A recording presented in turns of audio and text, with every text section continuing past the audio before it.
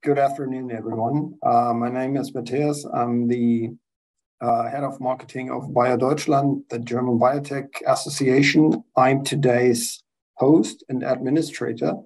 And I welcome you to this webinar in cooperation with Pharma Intelligence, expanding patient pools while navigating regulatory landscape in the European market. For this topic, we have three speakers. Edgar Fenzel from FGK Clinical Research, who will give us the first impression from his perspective on regulatory affairs, which he heads the working group in BioDeutschland, and then Morgan Sellars and Steve Novak, both the experts from Pharma Intelligence. A quick remark from my end. If anyone from the attendees has questions, they can either hit the raise your hands button or put your questions in the chat. And after the presentations, we will make a summary and get to those questions. So if there's anything, just bring it up in both of these ways. So now I'd like to head over to Edgar Fenzel. Thank you very much, Matthias. I wanted to highlight a little bit the work of the working groups of BioDeutschland. For those who are not familiar with that, BioDeutschland has around 400 members, quite different one, biotech companies, law firms, big pharmas, consultants. And we have about 10 working groups. One of them is a regulatory group, and regulatory, together with the working group Gesundheitspolitik, health policy, are taking care of any aspects of improving, also topics like improving the field in the clinical development, patient recruitment, etc. Just to give you an idea, we have from the 400 companies in BioDeutschland, 54 are members in the working group regulatory. We meet 2 to 3 times a year, mostly in person, either in Berlin or in one of the locations of the members. And our topics are how to improve patient recruitment, how to improve the legal background for that. So Germany is still a brain trust for having the ideas, but when it comes to the execution of ideas, we are sometimes very slow. We had BioNTech, but most of the patients who were in the trials for getting BioNTech Pfizer vaccine approved were not performed in Germany. They were somewhere else. We have data protection laws, which are big obstacles. They are not harmonized between ethics committees. And the new EU guidelines for clinical studies, which will definitely be in place by next year for all new studies submitted, will give us challenges which will be very hard for us. And also on the side of the patients, as well as on the side of the physicians who might be not knowing clinical studies, we need a better awareness for clinical studies and incentives to participate there. And this will be the topic of today, enhance the trial awareness amongst healthcare providers, and also to get patients more into studies with rare diseases. So overall, if any one of you is not only interested to hear this, but is interested to participate in the working party, send an email to BioDeutschland and you will be registered. Many of the people are not attending every session, but you will be on the email list of all important documents. So if there's a new guideline in Europe or a new law in Germany published, we see it up front. We can give comments, we can give input. So when we meet 3 times a year in the average, not more than 1/3 are present, but we all get input also from people who are not present. So if anyone is interested in this topic, which we'll be hearing from the 2 core speakers of today, and what I've outlined, I hope in a very quick overview, send an email to BioDeutschland. We are happy about every new member. And just to give you a background, from these 54 members, we have big pharma in like Boehringer, like Roche, like Sanofi, but we have big companies like PricewaterhouseCoopers. We have big biotech like Morphosis, but we have also companies which are just a one-person consultant. So this is a very broad spectrum. And for any aspects we discuss here, we will have somewhere someone who knows the answer for that. This is one of the greatest assets for the people who are engaging themselves in the working group. And with this, I would like to hand over to the hosts of today. I'm not quite sure who will be the first speaker, whether it's Morgan or Stephen. It'll be Morgan. Yeah, I can jump on and I can share the slides as well. Okay. Cool. So we'll get straight to it. Matthias, could I just get a thumbs up that you can see the slides? Yeah, oh good, perfect. So yeah, thanks for everyone for taking the time to join today's session around expanding patient pools while navigating regulatory landscapes in the European market. Just as an introduction, my name is Morgan Sellars. I've been working at Pharma Intelligence for 6 years. The initial 4 years was working with feasibility teams to help them select sites and design studies that hopefully hit their endpoints to time and budget. But the last 2 have been working more specifically with patient recruitment, within clinical teams to help patient enrollment and retention. I think today we're going to really be talking about how to avoid your sites maxing out on their patient pools before they've hit their personal expected enrollment target. But I'll talk to that in just a second. Steve, you want to maybe do your introduction?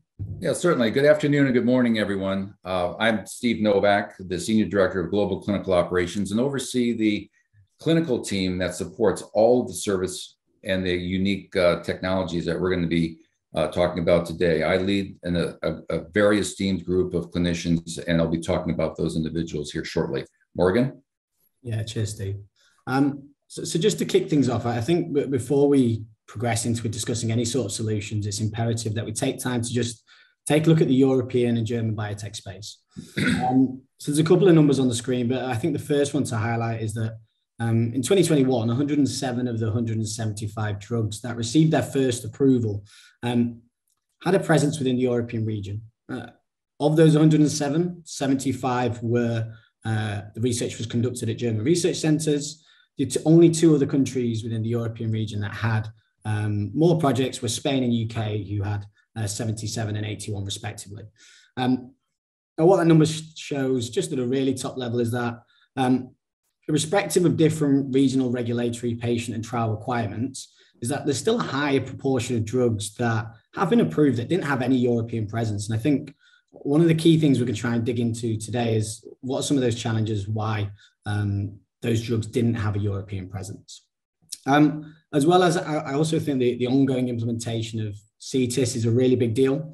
At Pharma Intelligence, we hope as it rolls out, it should offer a significant benefit to patients, HCPs and sponsors in regards to transparency and positive stakeholder awareness around clinical research. And we think it's important that as an industry, we're all very focused on being patient first and patient centric. Finally, and this is a really big one, roles in operations and digital media are now on the increase in the pharma and biotech space. And we'll talk through the specifics around the reason for this in a little bit. But I think simplistically, they've increased because we know patients are now more aware of what a clinical trial is. And that's simply because COVID clinical trials have been in the news coverage. So what this means is patients, caregivers, loved ones, whoever it might be, are trying to find the research that your organizations are conducting. But very rarely they find the information they're looking for, or even sometimes like information that they can understand. Hence, there has been that increase in roles around operations and media as the pharma and biotech space look to be more focused in on communicating to those differing stakeholders. I think the next aspect is just to ensure we talk a little bit more focused around the German market. So once again, there's a couple of numbers. So currently there are over 900 currently recruiting studies at phase 2 and 3 within Germany. So this means great options for patients, but also really high competition for sponsors who are looking to recruit those patients. One of the big things me and Steve always ask our clients is, how can you as a sponsor ensure that your patient segment is aware of your clinical trial and not another sponsor's? And we're going to talk through some technologies and solutions in regards to how we can actually enable you guys to ensure that. Now, obviously, Germany is an extremely attractive country to run clinical research in. The associated trial costs, and also the breadth of world-leading universities, institutions involved in this research. I'm sure I don't need to talk to that in too much detail to everyone on the call. We know that Germany is a real leader in the clinical trial space globally. Next slide just to talk to is Germany is a great place to run trials, but however, most trials are still struggling to hit their enrollment goals. Even though 49% of the population would be involved in clinical research, so we collected some data around this. And the reason that these enrollment goals aren't hit is only 3% of eligible populations ever enroll in a clinical trial. And as well as that, only 0.2% of physicians who have access to those patients are actively referring patients into clinical research. Now, what are the major problems for this? You can see the one at the bottom. The first one is definitely awareness. Do those physicians know about your clinical trial? And then also, do those patients or the caregiver or the family member know about your clinical trial? And then secondly, there's a real lack of infrastructure, technological infrastructure, to make the involvement easier for physician communities and also patient communities, which is a problem we're going to try and explain and outline how we've overcame it for a number of different sponsors in the space. But I thought now it'd be really, after that background, to share a little bit of a story Steve has in regards to an Alzheimer's clinical trial he worked on in Germany back in 2014, and how maybe some of technological advancements me and Steve work on might have helped that study. So I don't know, Steve, maybe you want to provide a little bit of context to that Alzheimer's project that you worked on back in 2014. Certainly. Over 8 years ago, I was very fortunate to be involved in a study, an Alzheimer's study that focused on patients that were actually diagnosed with Alzheimer's. And these particular patients were very, very difficult to find because we had to go to the doctors to find the patients. And a lot of times the doctors didn't know that a trial was available. Ultimately, what the trial involved, it developed an Alzheimer's diagnostic tool, NeuroSeq, and it was approved back in 2014 after a very, very extensive study. Over 8 years, we recruited patients in Germany primarily, with several sites in the US, that found elderly patients primarily that had Alzheimer's. We did a baseline study. That baseline study involved gathering the initial data, an infusion with a fluorine-18 compound, a PET image, and then we snapped a picture of 6 key regions of the brain to determine where we might potentially find basically neuritic beta amyloid plaque. However, it took a while before we could complete the study because the patients themselves had to pass, and then we did a post-mortem autopsy to physically correlate the portions of the brain with the imaging that we had taken years before. But the critical element of the study for us from a recruitment aspect was, number one, the physicians in Germany primarily, as well as in the US back over 8 to 15 years ago, weren't aware of studies unless they were told word of mouth by another physician, by a patient, or in some cases, some advertising. What we're finding is that through the tools and technologies we're going to share with you shortly, we're able to go out and create an awareness where we can let doctors and those healthcare providers in certain areas around these studies, let them know this trial is actually ongoing. So with this Alzheimer's study, we feel that with the number of years it took to recruit the required patients, which was in excess of 250 patients to gather the required data for submission, we probably could have cut that time in half if we had more doctors that were aware that the study was ongoing and they could offer their patients who were positively diagnosed at that point with DSM-4 for Alzheimer's. Now, I will say this was a very good news study because after we had gathered all the data and required information from the final post-mortem autopsies, in 2014, we received approval from EMEA and then 30 days later, FDA. So good news story.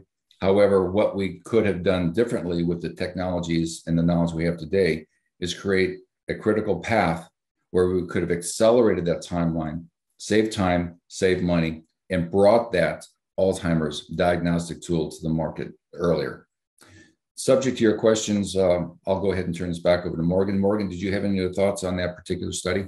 No, thanks for sharing that. And I think it's always really important when we're sharing numbers and data to actually connect that to a real world story. And I think that that's a really good example of how modern innovative technologies and solutions could have got that treatment to patients maybe a lot quicker.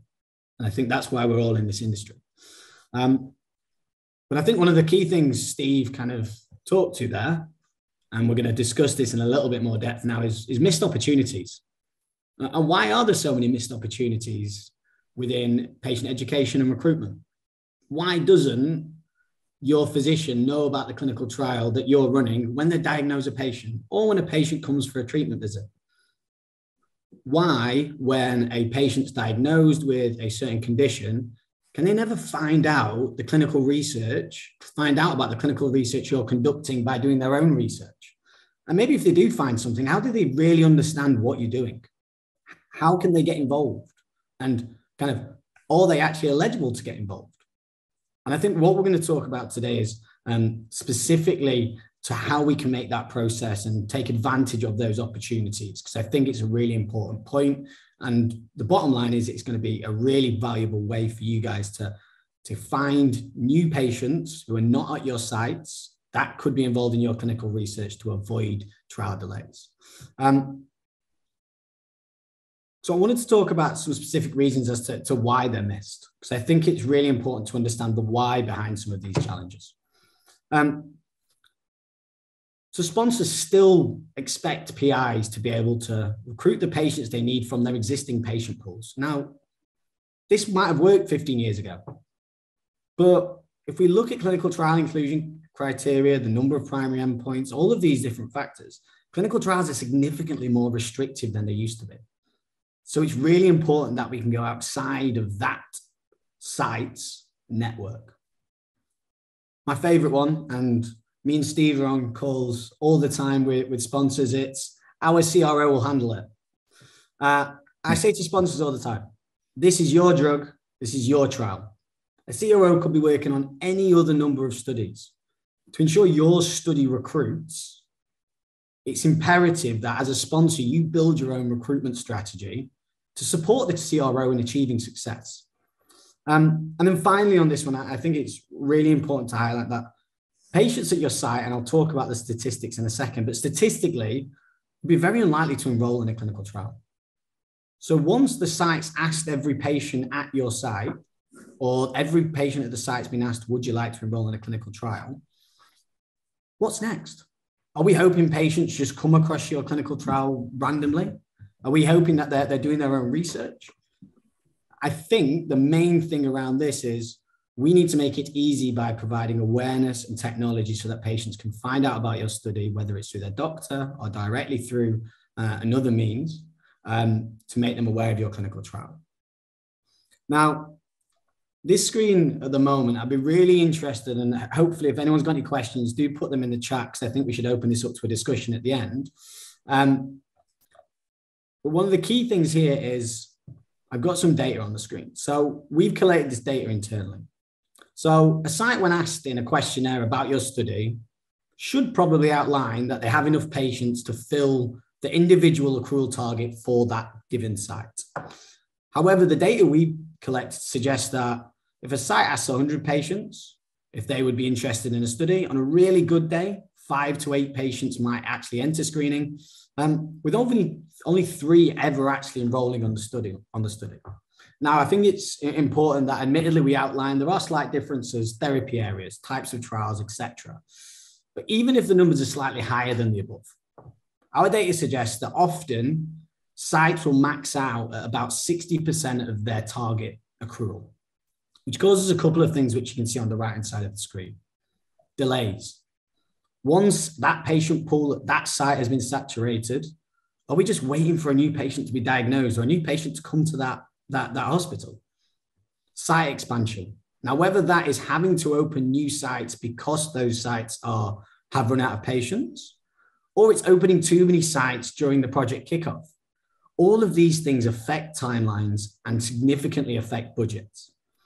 And I think the key thing here is we all need to be honest in regards to the current global economic space we're in at the moment in the biotech and pharma space. And we know budgets are going to be tighter. And it's imperative that we can forward plan to give the sites we've chosen in that first round the maximum chance to be successful. So how do we overcome these challenges? I've given everyone lots of problems there. But at Citeline Connect, we think the main way is to employ innovative and reliable solutions to engage HCPs in close proximity to your sites with confirmed patients, and also engage patients, once again, in close proximity to your sites, but with key inclusionary criteria. And the innovative solutions mean Steve and I will be discussing in just a second. Put really simplistically, because I don't want to steal any Steve's thunder, he'll be taking the next slide, is first of all, how can we leverage real-world data to find specific physicians in close proximity to your sites to expand the patient pools your sites have access to? And as we mentioned at the start of this webinar, we know patients are more aware of clinical trials and the good they could do.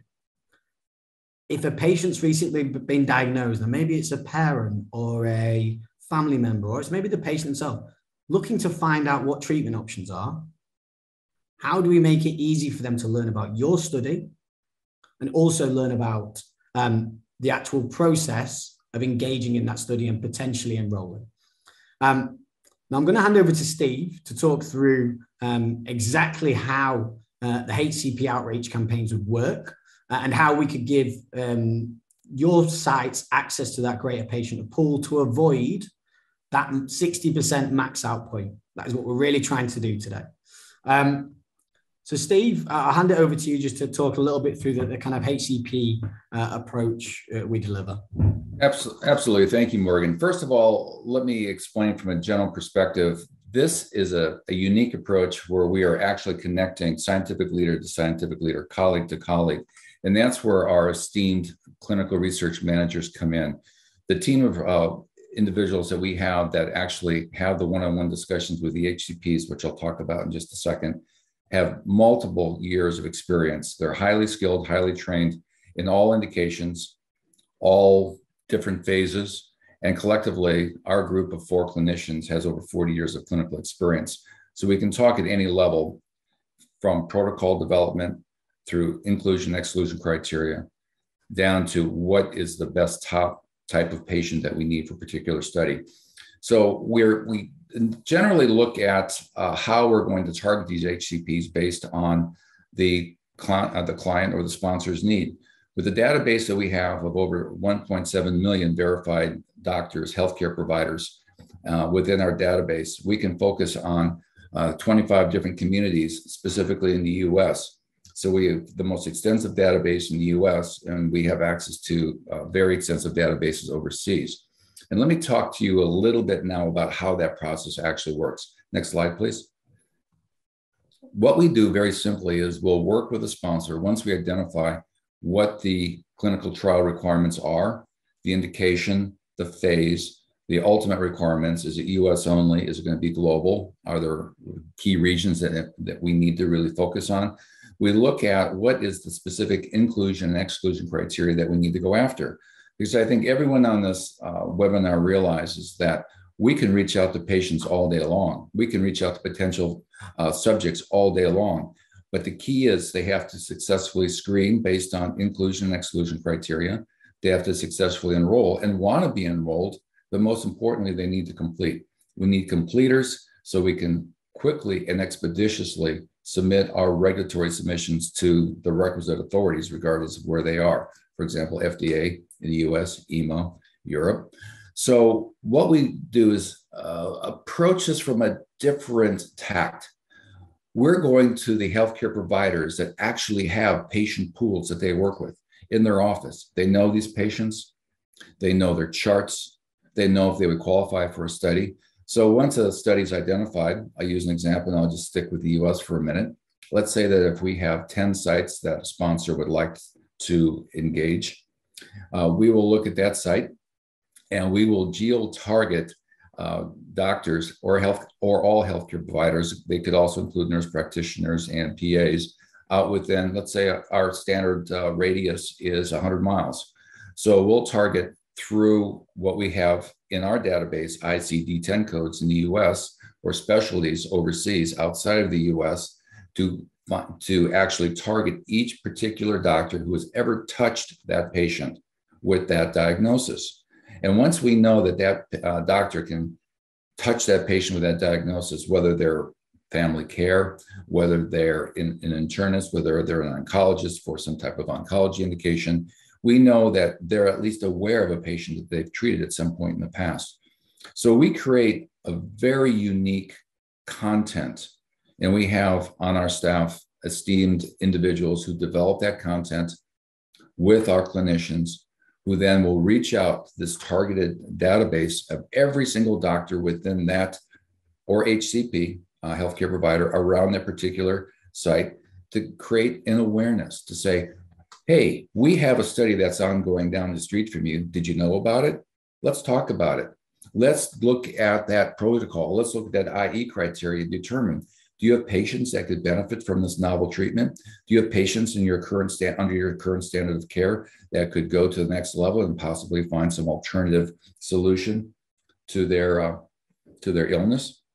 So what we do is we do three things. First of all is we will create the content to reach out to that particular healthcare provider. That's step one, that HCP receives a trial awareness email. Then that individual, through our technology, will have an opportunity to click on a link called action button, even a QRC code, to have additional access to additional information, but most importantly, to schedule a meeting with one of our clinicians. And through that, we discuss the protocol, the IE criteria, and really gain excitement. And we build this opportunity for the doctor or the healthcare provider to really become engaged in what we're doing. So one of the first three things that we are looking for is we create that awareness, we create that discussion, we create that dialogue. Then after we have had that opportunity to speak to the doctor, two additional things may occur. That doctor says, I have patients that would truly benefit from this study. And by the way, I would like to become a PI and offer my site. And then we can go through the PSV process to bring that study in, or bring that site into the study. So our awareness campaigns, again, in summary, do three things. They create awareness around the sites, and typically only a small fraction of doctors are even aware that something is ongoing within their area. Number two, it gives them an opportunity to offer their patients for enhanced treatment, alternative treatment, or something beyond their current standard of care. And number three, it gives them an opportunity to become a principal investigator with the study and actually become involved in providing those life-saving and life-sparing solutions. The final note I'd like to make about this before I turn it back over to Morgan is what we do with this process is something that is very unique based upon the case study that I presented earlier, where in the old days, let's say 15 years ago, it was word of mouth or some nascent advertising, or maybe a patient came in and said, I heard about a trial.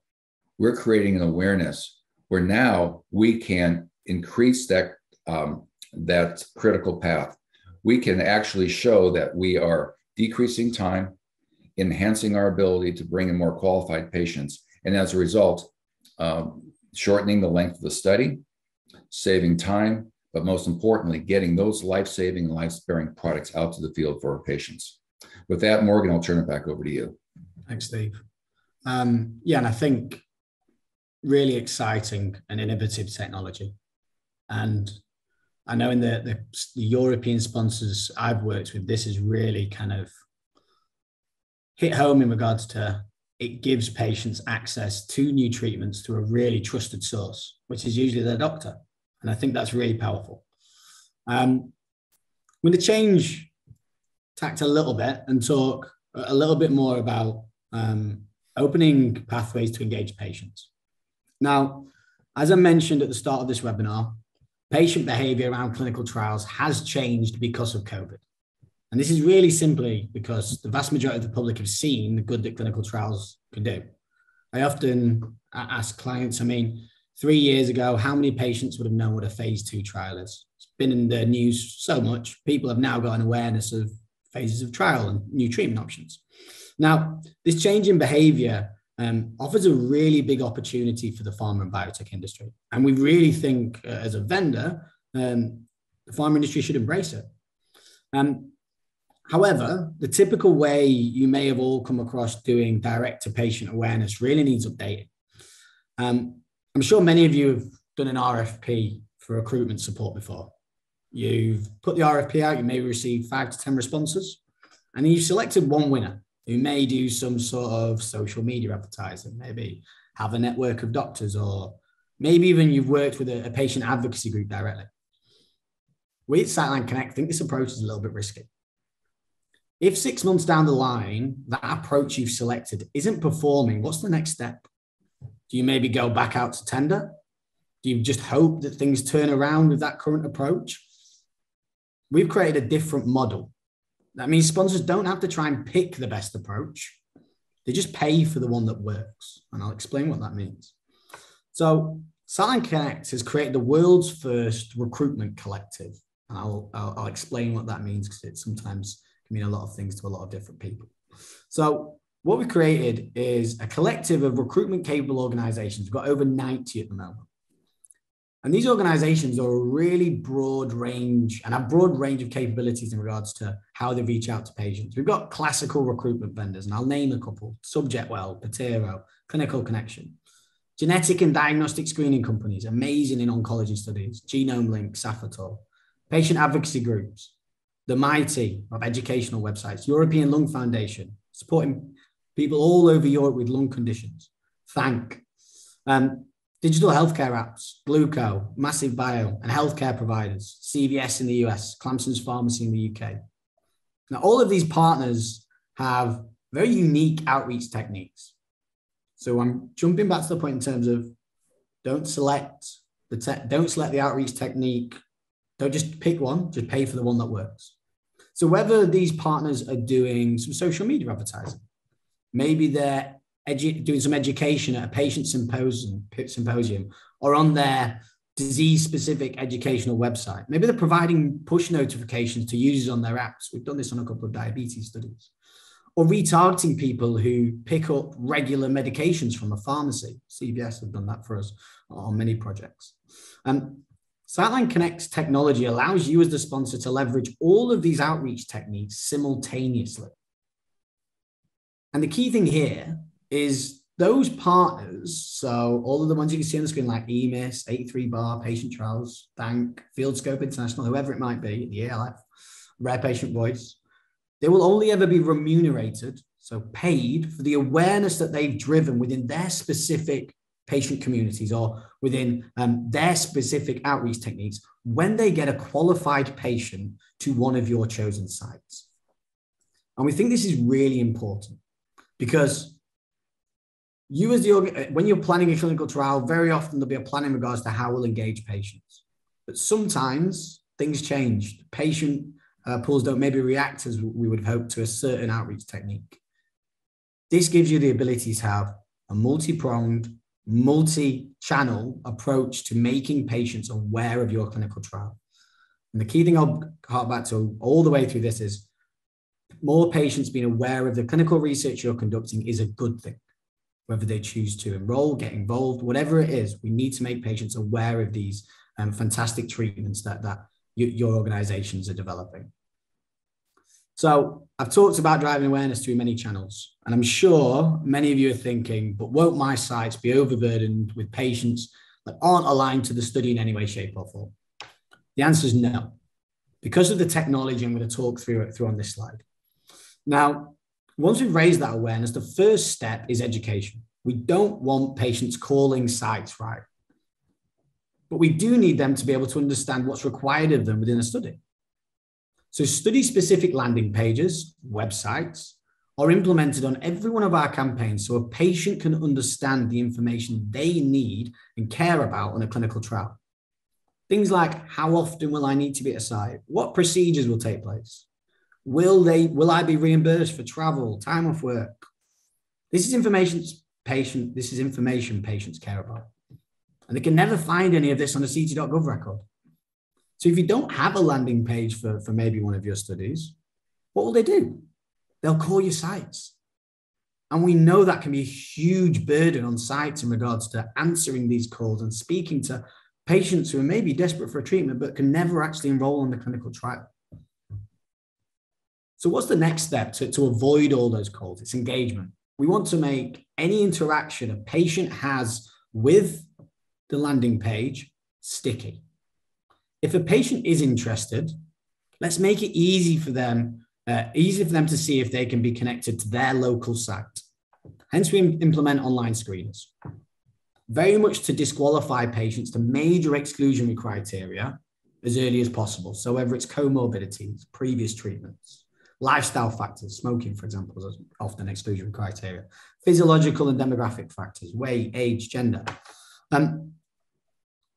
Having the screener allows us to ensure that if any patient is connected to your site, there isn't any major exclusionary criteria that would mean that on-site meeting with that PI or the study coordinator, whoever is conducting, maybe an assistant who's conducting that meeting, there isn't going to be after the first question, sorry, we can't enroll you on the clinical trial. The third step is patient to site handoff. Once a patient has gone to the landing page, learned about the study and the requirements that are aligned to them, they've clicked on pre-screen now, they've gone through, we typically do 5 to 10 questions. And there's no major exclusionary factors after that. They'll then enter their zip code or postcode if you're in the UK. And our technology will find their nearest clinical trial site for them. At this point, the patient will enter their contact information and sign a release consent. Now, I know we're speaking with BioDeutschland today, so I think it's really important to mention here that this technology is completely GDPR compliant. And we're currently running and working on studies in over 44 different countries. So if there's any specific project, do let us know and we can outline specifically the compliance structure that we can implement to ensure that direct-to-patient works in those different given regions. Then once the patient agrees the consent form and submits, your PIs will receive an immediate alert. The way I always like to describe it as a ding in their inbox. Ding, you have an incoming patient. They'll be able to see the patient's contact information and the answers they gave in that screening process. So they can get a really good, detailed understanding of, do we need to bring this patient into the on-site visit? Also, you as the sponsor, and this is really important in regards to managing any clinical trial, you'll be able to see in the back-end analytics which of the sites those patients have been sent to. This is fantastic if you ever want to have to manage bandwidth at clinical trial sites. If you have a limited number of screening visits that can be conducted at a certain site throughout a month, you have the ability to turn sites on and off when you can see the live analytics in regards to how many patients have been screened, how many patients have been randomized, and how many patients have maybe disqualified during the on-site screening. So once that patient has released the consent, the PI will then have the ability to organize that on-site visit for the patient, which really takes me on to the final point, scheduling on that visit. And this takes me back to let's be sticky. Let's make it easy for patients. Let's engage them in a way that they understand. Let's engage them in a way that makes things easy for them to actually get involved in clinical research. So one of the key things we want to avoid after a patient's gone through a screener, signed a release consent, enters their details, is email or phone tennis around organizing an on-site visit. Are you free at 2 o'clock? No, I'm free at 1. I can't do 1. Whatever it might be, we want to ensure that that process of selecting an on-site visit is easy for both the PI to manage their workload and the patient to actually get to that site. Hence, we implement something called the patient scheduler, which is a really simple but hugely effective way in increasing conversion rates. But really simplistically, the schedule allows each site to outline the times during the week they'd like to do on-site screening. So let's say your sites are a little bit quieter on Tuesday and Thursday afternoons, whatever it might be. The patient will be able to select a time that suits them within those hours.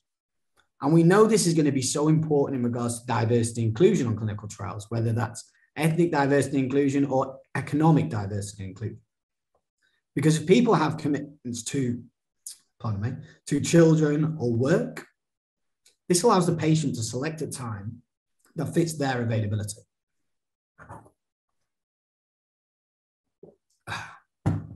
highly qualified and educated patients will go to that on-site screening at a time that fits their availability. We think that's really important. And once again, we're doing this to make things easier for patients, but also to ensure and protect the bandwidth at our clinical trial sites.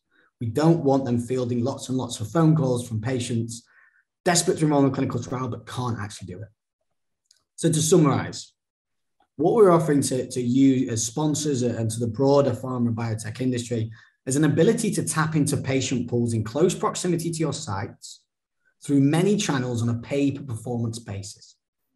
And then we're providing the technology to educate the patient to really help with retention so they know what they're getting themselves into. Screen so that if a patient ever gets to a site, they're at a high level of qualification. And then the ability to actually schedule that on-site visit that aligns with people's everyday lifestyles. Maybe they work late, maybe they could drop the kids off at school, whatever it is. This is a good thing to deliver for patients. And I think that's what we're trying to do throughout this demonstration. This technology, put more simplistically, or I guess aligned to a bit more of a bottom line or top line benefit, is all about ensuring, and this is Steve's technology as well, is all about avoiding that max out point at your sites. By ensuring that you're introducing your sites to highly qualified patients outside of your existing site's patient network. Because of the data we mentioned earlier on the call, there will be a saturation point.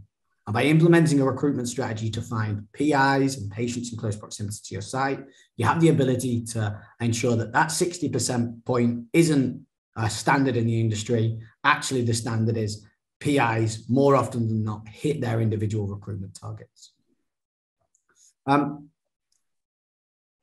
Next, what we're going to do, because I know we've been talking a little bit conceptually there around the technology and how we'd apply it. But Steve's going to now talk through how we supported a rare disease in Germany, a case study, a real life example, and I'll talk through how we support a rare pediatric trial recruiting globally. Steve, do you maybe want to jump into the case study? Absolutely. Thank you, Morgan. If you go to the next slide, please. Yeah. About 2 years ago, we launched a study in Germany with an esteemed client in cystic fibrosis. And this was really tough because we know that cystic fibrosis patients are very, very hard to find, especially in Germany at this time. Through our extensive research, we found that there were only 15 identified patients in all of Germany with cystic fibrosis. And when you couple that with the fact that we're in the throes of the COVID pandemic and we're dealing with geographical issues, for example, if everyone knows where Essen and Frankfurt are in those western regions of Germany, those are two sites that were very limited geographically. And with only 2 sites, that even reduces the client's chance of finding qualifying patients for the study. So what was really interesting about this is using the tools I had talked about earlier. We reached out to every single doctor in Germany with a specialty that would have touched the cystic fibrosis. And it's more than just respiratory specialties. It could be general practitioners, internists, a number of doctors who would have seen these particular patients. And through this program, we had literally reached out to over 1,676 doctors within Germany. And through that campaign, we probably sent over 5,000 emails. And out of those emails, we actually found 3 physicians that were interested. So what had happened during this was actually nothing short of a miracle. That through our recruitment campaign, the fact that we targeted very specific doctors in Germany, the bulk of those specialties were pulmonologists, and we'd worked with organizations such as MUCU, which is the German Cystic Fibrosis Association, and other key physicians. We actually identified out of those 15 doctors, 3 patients who successfully screened, enrolled, and completed the study. So basically, this process was able to move mountains for the client to successfully enroll in a study that before they had no idea how they're going to find these patients, let alone complete the study and then submit for the regulatory approval. So the good news story here is by leveraging three key things, we're going to find that we can really move those mountains.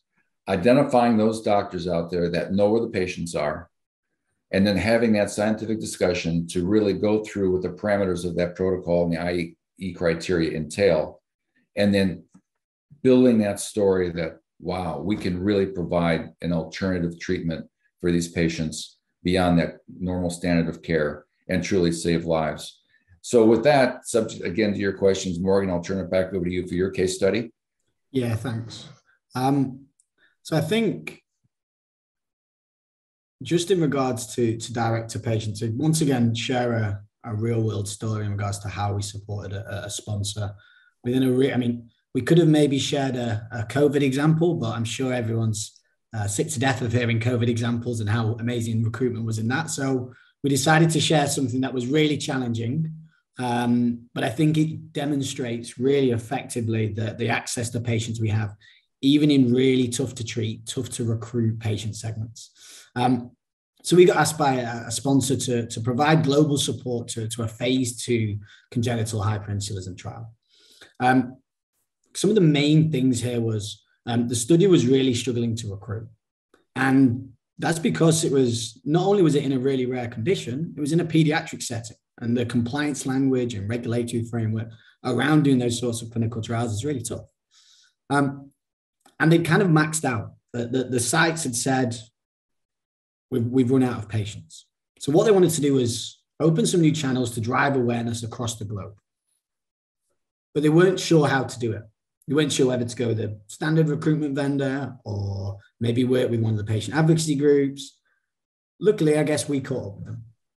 So what we outlined to them was that by working with Citeline Connect, they didn't have to make that choice in regards to who do they work with to increase the awareness to patients that they have.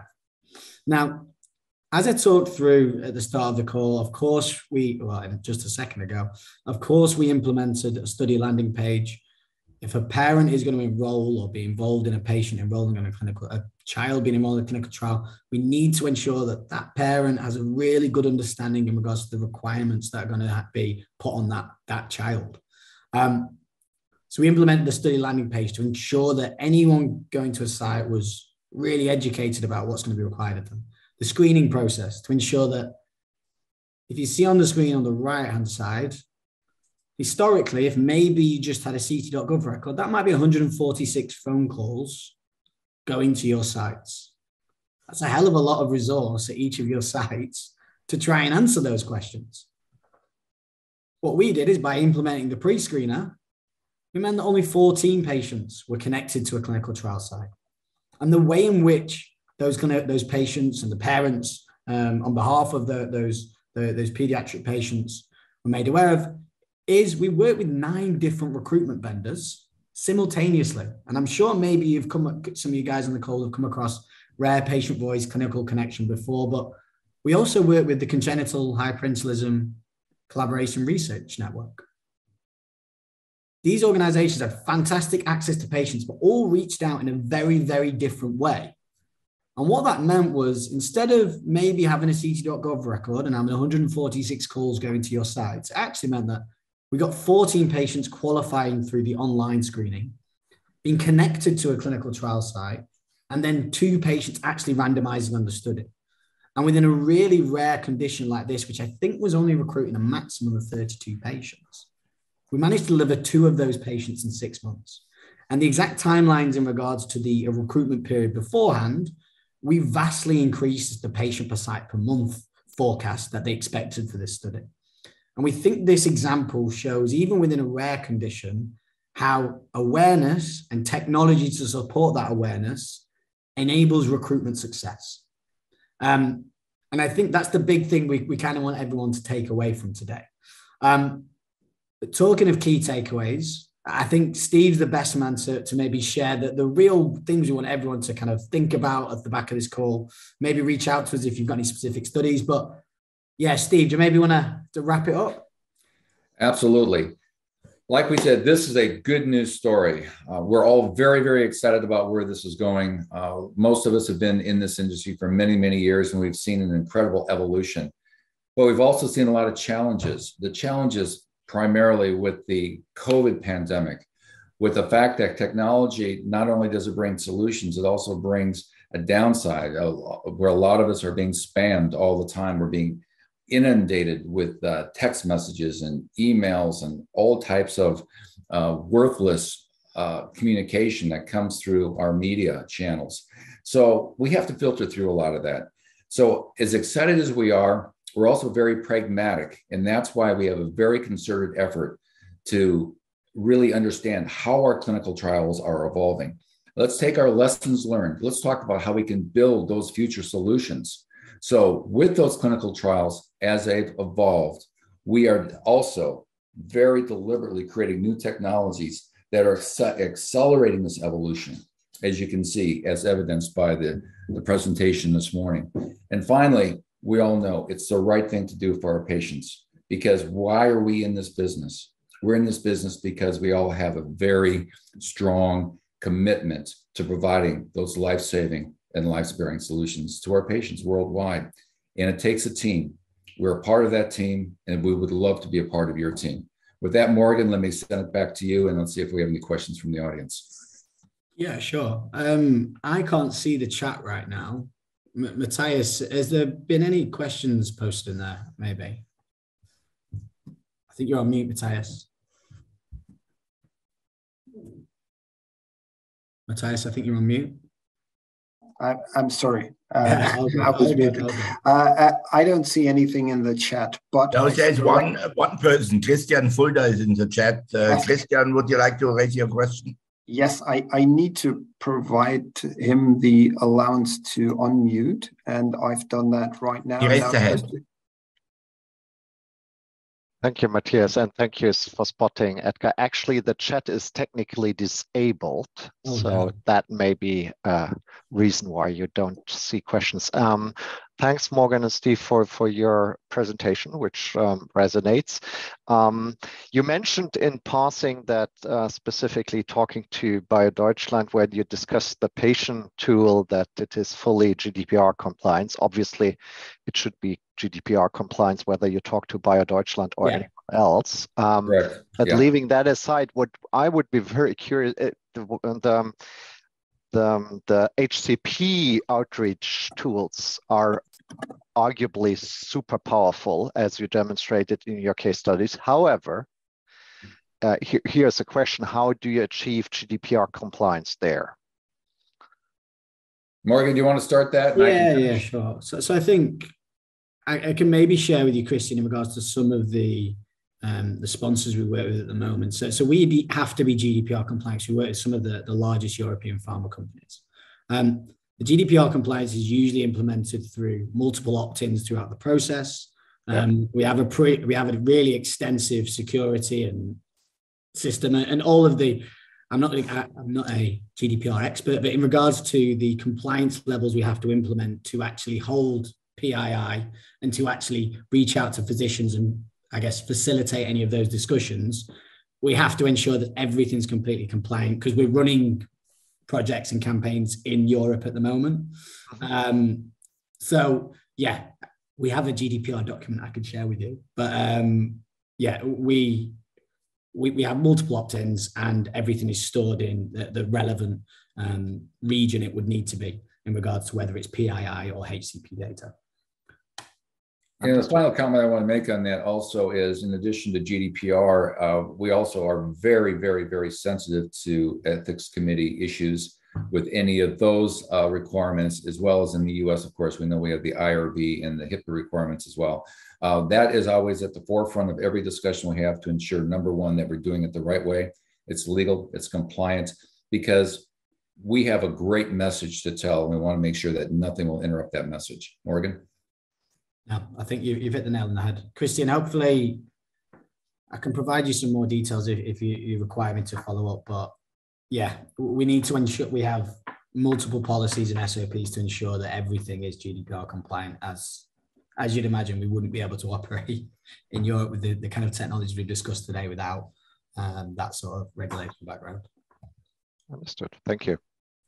Okay, thank you. I checked the chat. It should run. So if you have any questions, you could either raise your hand or type in the chat. I don't know what was the issue.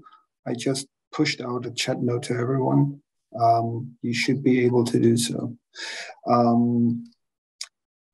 Do we see any further questions?